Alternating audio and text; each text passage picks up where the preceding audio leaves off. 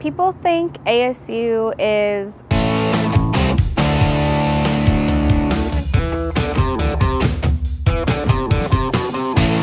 definitely as a high school student, you hear ASU has this blanket like, oh, it's just this huge party school, and that's basically it. ASU is not a party school. It has the same level of partying you'll find anywhere else. Of course, every school is going to have their parties and you're going to have a good time regardless of where you go, but it's what you make of it. I think at any college, especially one that's like big, you'll find people who like love to party and you'll find people who don't. I know a ton of really driven students who are just here for the academics and they study a lot, but they also go out and have fun. They go to football games, they're involved.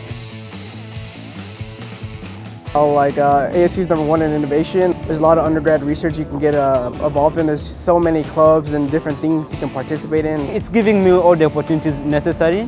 I have good teachers. I'm creating good networks. And there's so many people here all doing so many great things. It's super diverse and it has people from all different backgrounds. Obviously there's a ton of majors. I think that the best part of going to school with people that diverse is how much I get to learn from them and learn from where they're from, their backgrounds, and then also what's new that they bring to the table that I didn't think of before.